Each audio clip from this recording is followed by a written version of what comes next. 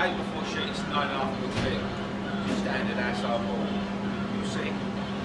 Light side and the darker side. Right, the darker side, I want to show me the walls and the ceilings. The lighter side, I want against. Okay? Take the notice of what it says on there, it may say attach it the other way. But I've been told to always have the darker side showing me. Obviously, I've got a 4-year apprenticeship in this game, so I've always been told to have the darker side showing me, because apparently the plaster attaches better this side, and that's supposedly supposed to be the painted side. But I shouldn't really make too much of a difference, but if I can please, just have all the dark side just showing me, so I'll make it. Yeah? Right. Tool-wise, obviously you've got your tape to measure out, pencil to mark off on the boards, long levels at the ends of the base, yeah, to mark out, take your measurement, Stanley knife, holding where your level is, make sure you keep it in a straight line, because that's got a tendency to wobble, boys. Just try and keep that in a straight line. All you've got to do is score it, turn it around, break it, and cut it off the other side, yeah? Hacksaw, for cutting any little areas, but the Stanley knife won't give you a nice cut. Cutting any little areas straight away off. It might take a little bit longer, but we'll give you a neat finish. Yeah? Insert form, brass, whatever you want to call it, is when you've got a board attached. Maybe stick a bit of pressure on that bowl back. I want all these balls back flush to the woodwork. The nicer the boarding, the easier the plastering. I'm not saying it's easy anyway, but please just keep the balls as neat as possible so it makes the job a bit easier for you when you come to plaster. So that's what yours. That's it, yeah. When you've got, say, a bit of plaster attached a bit extra or hanging out a bit, it just basically just gets filed back to the woodwork, yeah? See what I mean by nice and flush? Obviously hammers there. Right, we're using flat nails. Right, normally, if it's on a job or on site, you'd use dial screws or screwdriver. If you can appreciate it, has to get dismantled every week, so it saves a lot on us, so we'll just use flat nails. Yeah? Make sure you're marking off the joists, especially when you come onto the walls, make sure you mark off the joists on the walls, ceilings, on the floors, so you know where they are. You'll be able to go around the outside now and see where they are. Yeah? So make sure you mark them off all the times. Each nail, I'll make sure to keep it as neat as possible. I want the drove home as nice and neat as flush as possible. I don't want none of that.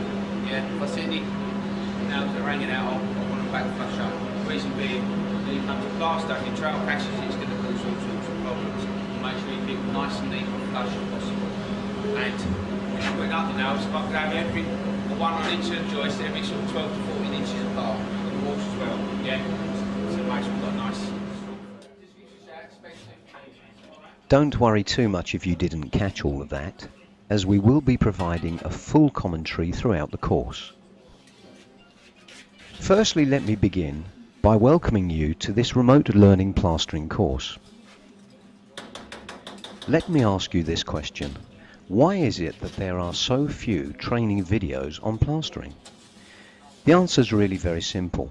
Plasterers do not want you to learn their techniques, and training schools want you to pay £300 plus to learn those skills.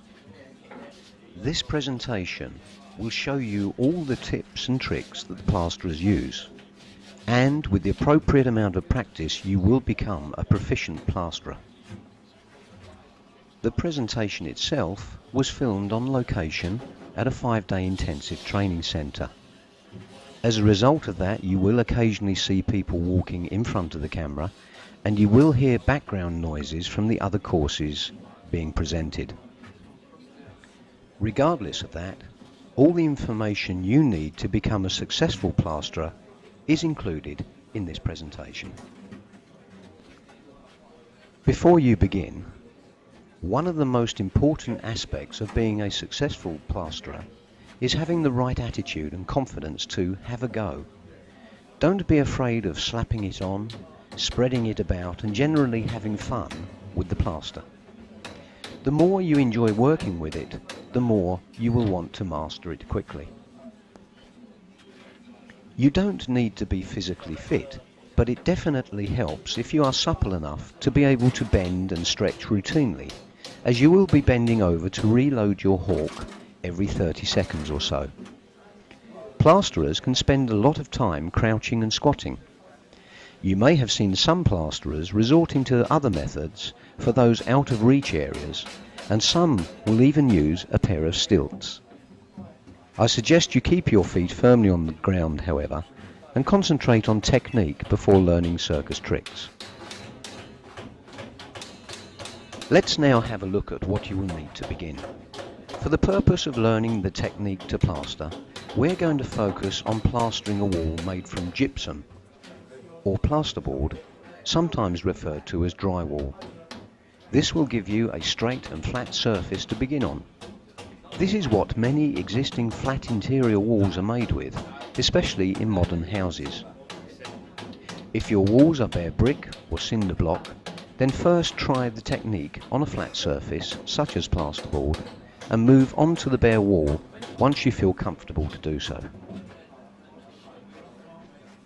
For the purposes of plasterboarding, you will need the following tools: a tape measure and pencil, a long level for drawing straight lines, a Stanley knife for cutting the boards, a pad saw for cutting off any protruding edges, a surform or rasp for smoothing off edges, and plasterboard nails, or more commonly, drywall screws. Here, the students are using plasterboard nails. This is mainly because the plasterboard will be removed at the end of the course. In a real installation, it would be more likely to use drywall screws and a cordless drill with either a posi drive or a Phillips bit fitted. The plasterboard is being fitted with the dark side facing outwards. The nails or screws are positioned approximately every 12 to 14 inches. The nails or screws must be either flush with the plasterboard or preferably slightly below the surface.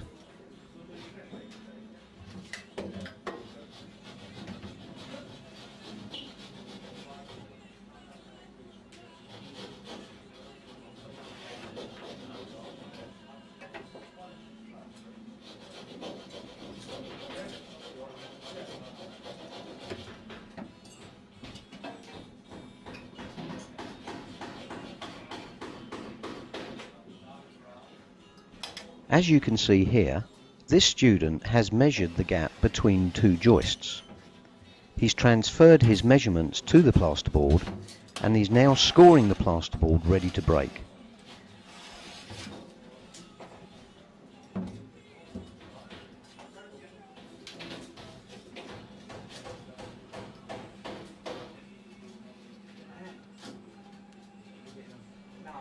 The old adage, measure twice, cut once, is usually a good formula to follow.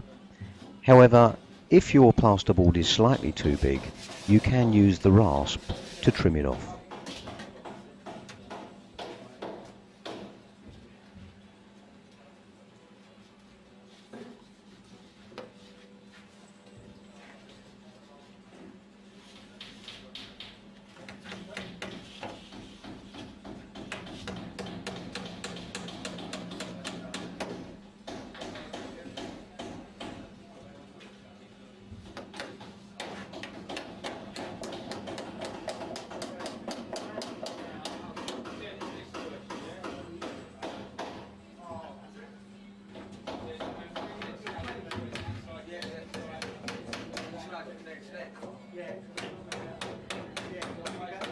Using drywall screws in a cordless drill with a magnetic bit makes the process much quicker.